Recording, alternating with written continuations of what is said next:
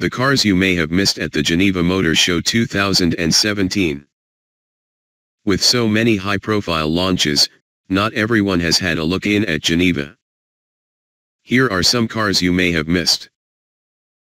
The Geneva Motor Show 2017 has been packed with big launches, but with so many cars fighting for the limelight, not everyone has had their chance to shine.